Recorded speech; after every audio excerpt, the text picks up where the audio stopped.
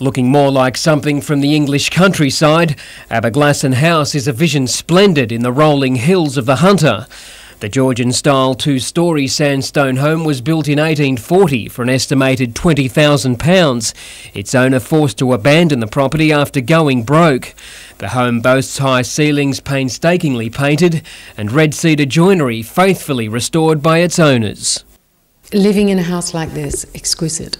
I can only describe the experience as that, and the space, the sheer beauty of the finishes in the house, the joinery and the proportions, perfect proportions.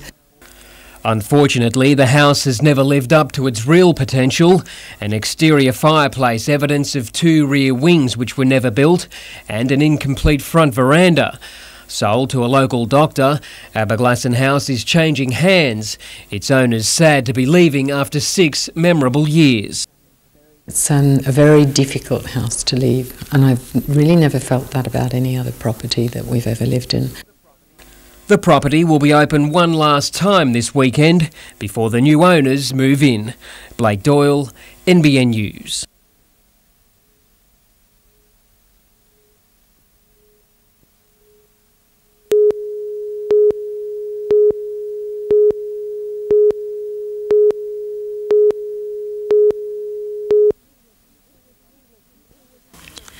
Angela Tisdale was arrested in August last year after asking an undercover police officer to carry out a hit on her lover Craig Miller's pregnant wife Penny. She had originally asked a workmate, Leroy Evans, to organise the contract killing and had given him $10,000 in payment, as well as handwritten instructions and directions to the Miller's house. After stealing the money for himself, Evans accidentally dropped the envelope containing the information. It was eventually handed in to police. A meeting between Tisdale and the undercover policeman was then arranged, where a listening device was used to record Tisdale organising to have Penny Miller killed. Judge Ralph Coollahan sentenced Tisdale to a minimum of 4 years jail today. He says in handing down his sentence he took into account the fact that Tisdale had no prior convictions, had pleaded guilty to the charge and was a gullible and easily influenced person. Tanya Carlisle, NBN News.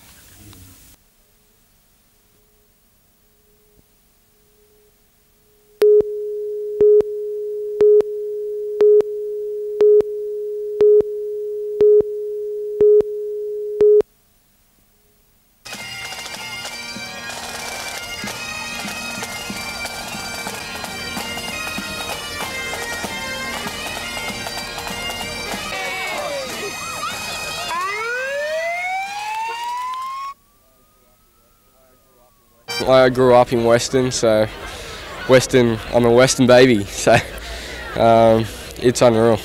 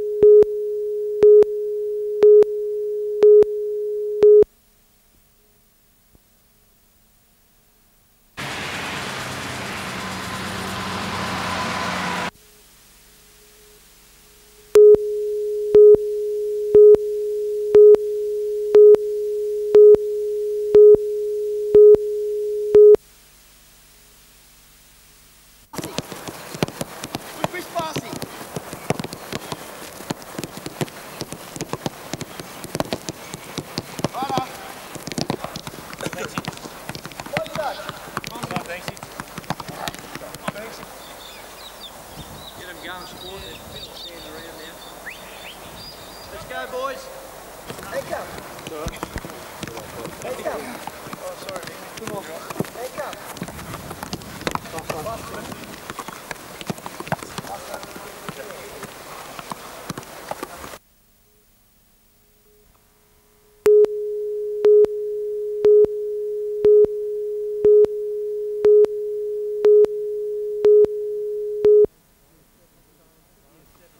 The Year 7 science class at Tomaree High School was heating an iodine solution with Bunsen burners when the lab filled with toxic fumes. 12-year-old Adam Lemke was one of 20 students overcome by the poisoned air. We got shown what to do first, and then when we did it, after a while it all just started to overflow and we got evacuated. Parents were told of the emergency as ambulances ferried the students to the nearby polyclinic. Yeah, naturally we're parents, we were concerned about it. So I had to come in here and the kids are okay, I think. There's a few that are a bit sore, but my son's okay, thank goodness. The children suffered eye and respiratory irritations, some more seriously than others. A few of the children have sore chests, a couple of them have a bit worse asthma. The school has launched an investigation, at the same time backing the actions of its teachers. 2 or 3 teachers responded, irrigating a few eyes that were quite red and getting the students into a safe, secure area so that they could be tended to by the ambulance officers. Paul Lobb, NBN News.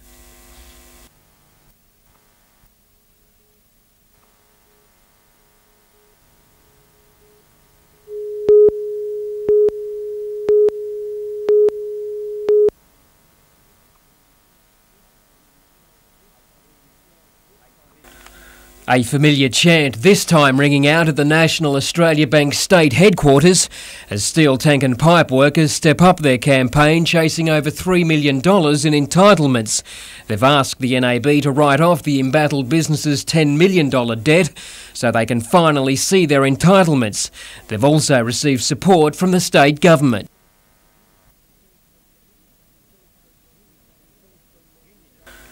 Union officials then met with bank management, who claim they don't want to set a precedent in foregoing debt, despite a recent record profit of $3.2 billion. Meanwhile, another Newcastle business has fallen victim to the debacle. The mobile service station at Islington is undergoing a major refit, but with 2 new steel tanks for holding petrol behind the picket line, the business can't begin trading. 10 staff have been laid off. I think the picketers are entitled to their rights, just like any other worker, but are certainly giving no help to what we're about here at the present minute. I would just like it to be resolved as quickly as possible. Steel tank and pipe owners Stephen and Bradley Weeks are still declining media interviews. Instead, their agent says they are trying to come up with a solution. That solution could be put to workers within a week. Blake Doyle, NBN News.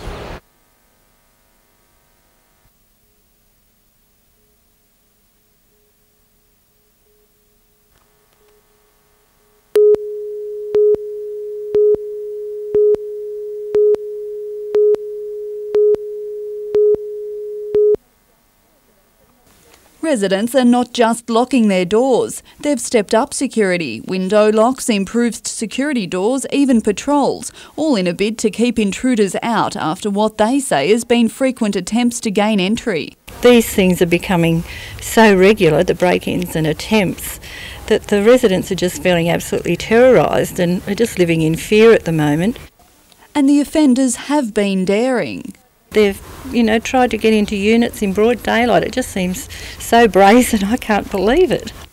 Margaret Peet says the glass in her window was cut last week. Just enough to get his hand in so that he could pull the sliding window back. The intruder fleeing when he was spotted. Residents no longer feel safe in their own homes. It's the trauma that lasts for days and weeks.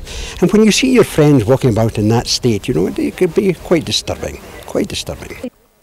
Police are urging residents to make sure they report all incidents. We can develop an intelligence bank concerning that particular problem and then commit troops to address it. Brooke Webster, NBN News.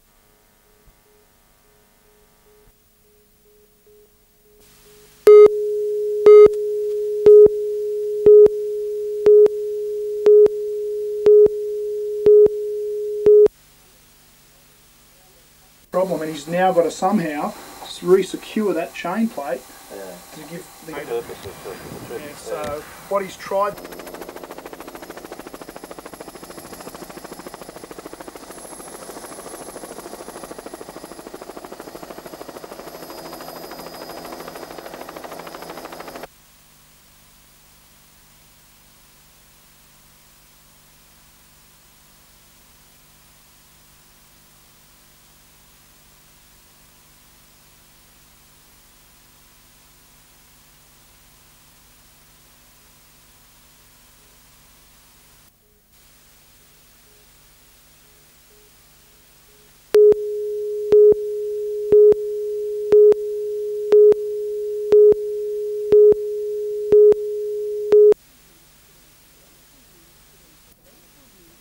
Police will use hidden surveillance cameras as part of their campaign to stop licensees selling alcohol to people who've already had one too many.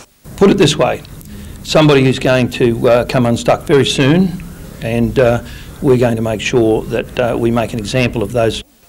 Police say most who enjoy a night out at the city's licensed venues behave responsibly, as do the operators themselves. But Newcastle Police Commander Ron Bender says establishments who don't must pay the price, claiming they're a catalyst for escalating alcohol-related crime, such as nighttime assaults in the CBD.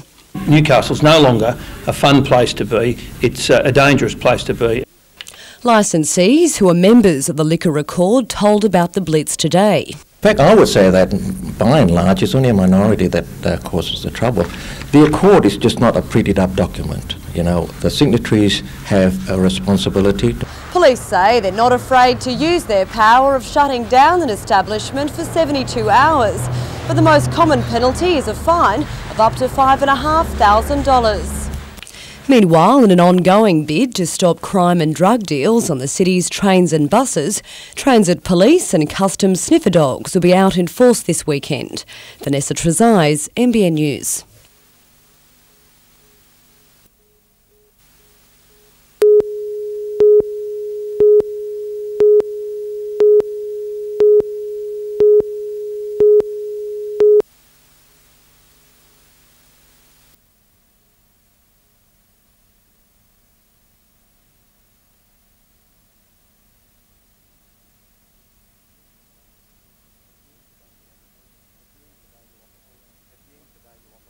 At the end of the day, we'll offer more. It won't be gambling, it'll be a whole range of new facilities.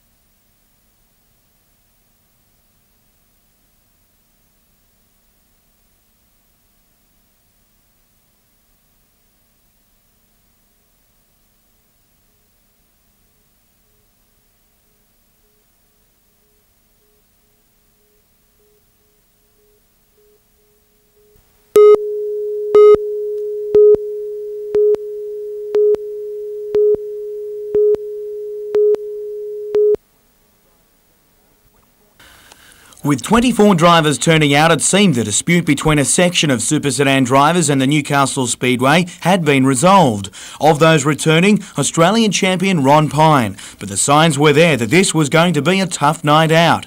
Alan Baker was back too, but a run-in with the young gun, David Robinson, had the veteran in trouble with the Speedway wall.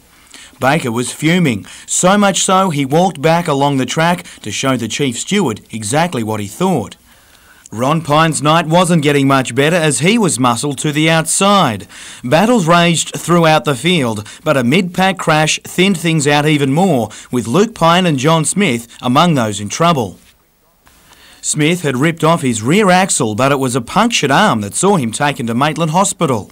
Back racing, and what a grandstand finish. 4 drivers had their chance to win it, but on the final lap, Bernie Roberts had grabbed the lead from Robert Carrig. That made the battle for third a real fight, with David Robertson and Dennis Sims going door to door, with Robertson just taking third. For Bernie Roberts, though, victory was sweet, adding the feature final to his top 6 shootout win.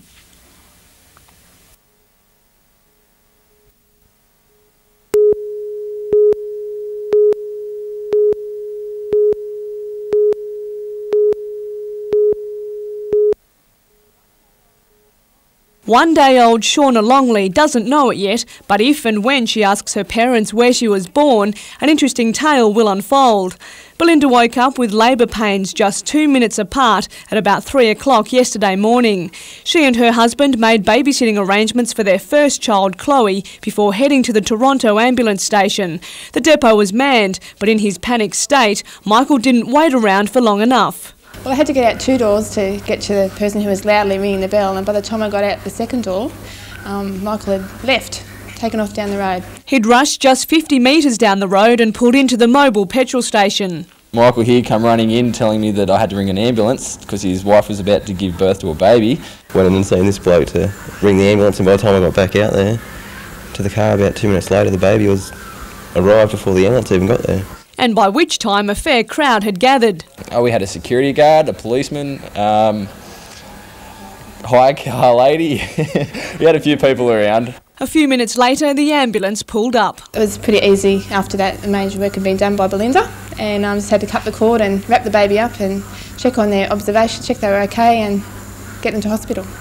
Mother and baby are both doing well at the John Hunter Hospital. Shauna still blissfully unaware of the commotion she caused. Catherine Turner, NBN News.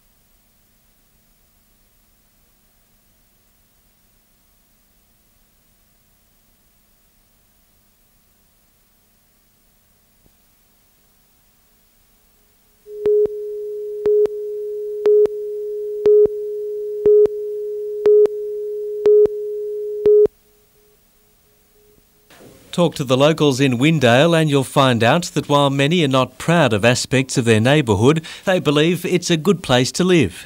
That's a disgrace. Who would want to come to Windale and see that? And I mean, I'm very much for Windale because I reared my 3 boys here. Kids stay out all night and make noise and stuff.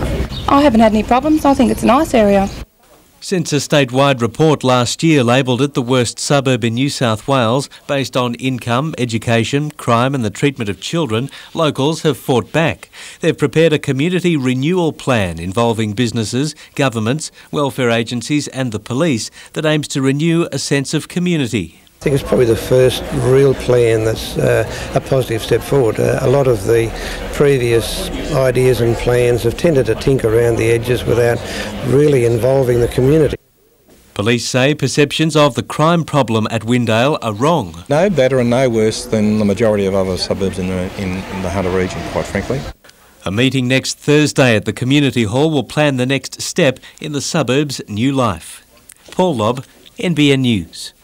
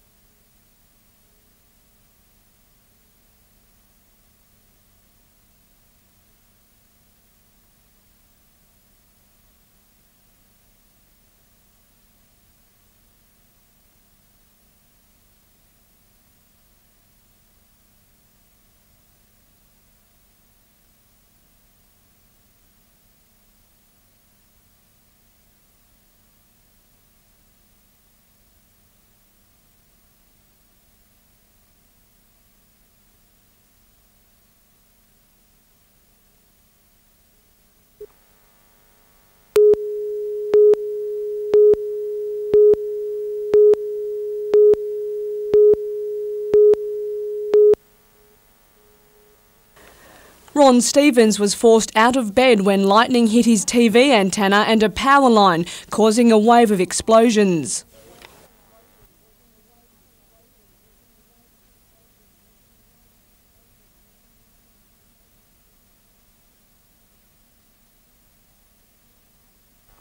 The impact ripped a hole through the laundry ceiling and started a fire. Light fittings exploded and electrical switches were blown from the walls. The force left scorch marks on the kitchen walls and exposed telephone wires.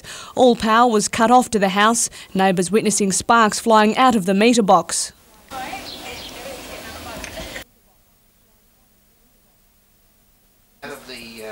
Despite all the action across the sky last night, the SES reported a quiet evening.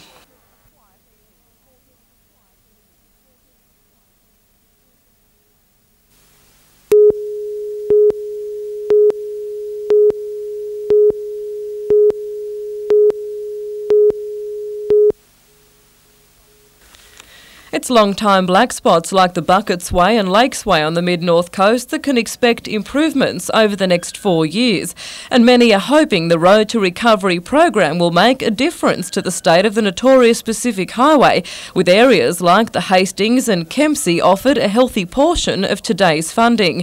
In fact, the Greater Taree area topped the list with more than $4.1 million. Further north, the Tweed can expect $3.96 million, with Lismore collecting just over $3 million. Meanwhile, flood-affected areas in the state's northwest also featured, the Armidale area receiving more than $2 million compared to $350,000 for Glen Innes. More than $500,000 was also devoted to one of the worst-hit flood areas at Nundle, where 2 bridges were destroyed. Helen Kapelos, NBN News.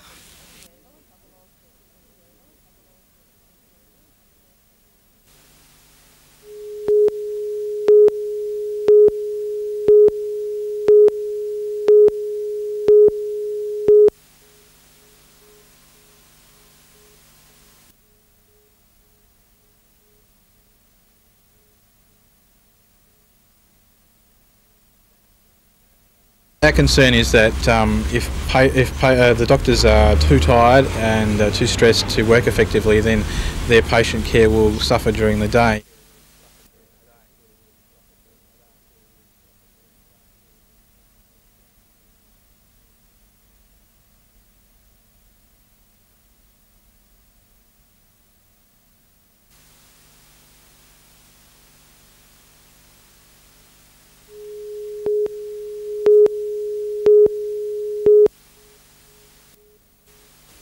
It was meant to be a big season for Anthony Manaka. After being voted South Melbourne's rising star, a falling out with his coach saw him dumped from the NSL squad. Although he was desperate to play top-grade football, it still took 2 months before his club would release him. Finally, after 2 months, everything has been settled, and I'm just, looking forward to playing and proving they'd made a big mistake and helping Newcastle.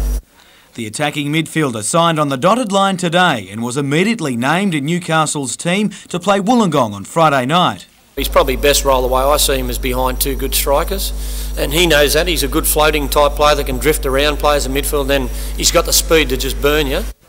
Given the new addition, Sterry won't finalise his starting lineup until later this week, with 17 named today. But it's one player in the Wolves squad that the Newcastle coach is also concerned with. Wollongong striker Scott Chipperfield was cleared to play by Soccer Australia overnight, effectively overturning an earlier decision to make him serve a 1-week suspension. It's going to be interesting if he does saddle up on Friday night, because I don't believe he should be allowed to. There's been previous players in the same situation. Jim Callanan, NBN News.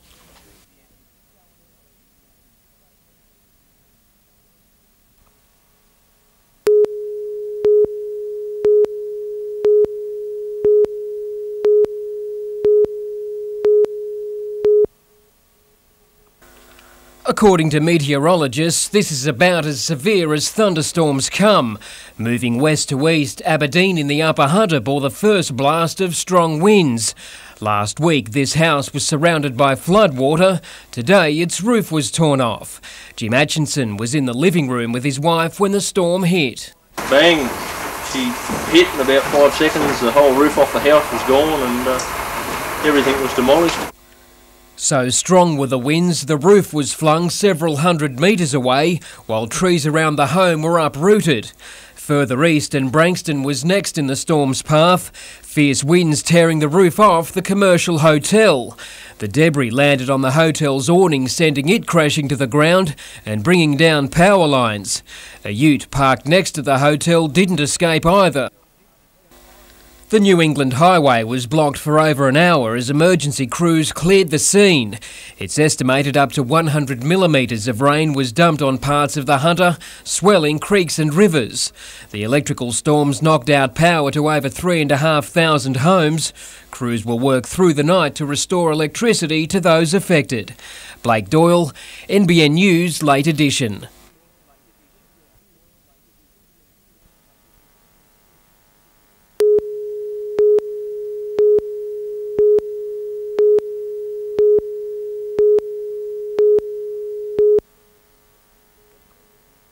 They may have been drafted to compete for rival states, but they're all from the same neck of the woods. And today, 2 of the 3 Newcastle competitors took to the calm waters at Blacksmiths Beach before their assault on Manly for round 1 of the National Surf League this weekend. If you get a good start, you feel strong all the way through the series and hopefully at the end come through with a win for the team and individually. 22-year-old Adrian is competing in the Ironman event for Tasmania Torpedoes, hoping not only for a good start to the season, but to stay on top of an increasingly competitive field. We've got Dean and Darren Mercer, they're the old stalwarts of the series, so they'll be there just like they always are. Zane Holmes and a young guy named Daniel Shade from down the Central Coast. Also from Newcastle is 18-year-old Ryan Norrie, who is making a debut in the Surf League for Western Australia's Stingrays.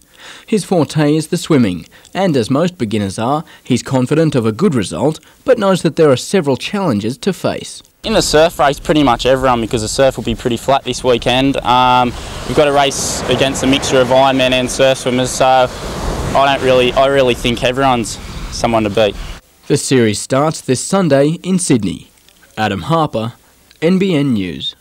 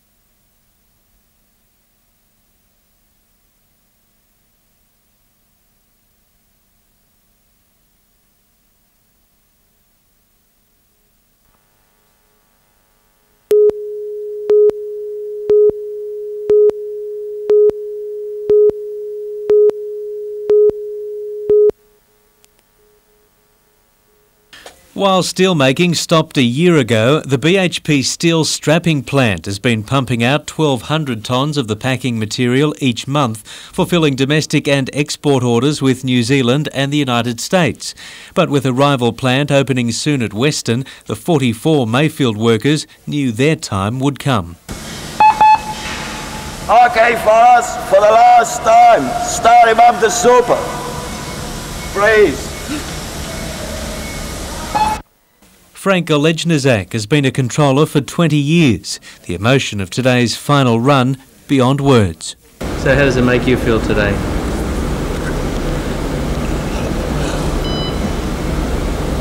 Bit sad.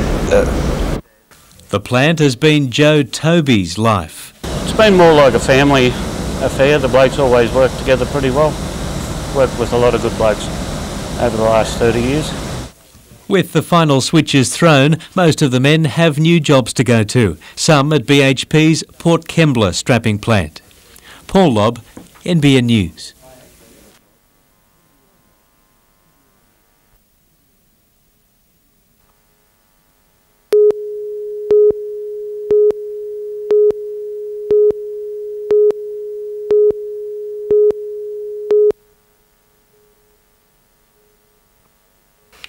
Chloe Webb's family would have celebrated her first birthday this Sunday.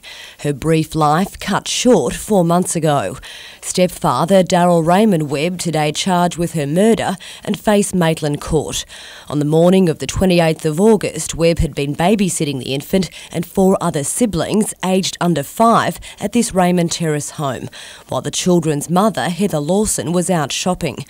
The court heard Webb, who had long helped care for the baby, called an ambulance when he discovered the child unconscious in her cot.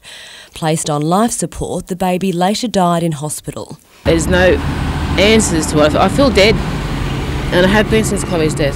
Defence solicitor Danny Smythe told the court that a police allegation that baby Chloe's death was linked with shaken baby syndrome was sheer and utter speculation, of which there was no evidence. He also stated that Chloe was a child for which the accused had a great deal of affection and her mother was convinced of his innocence. But Webb was refused bail. He'll again face Newcastle Court next Tuesday. Vanessa Trezise, NBN News.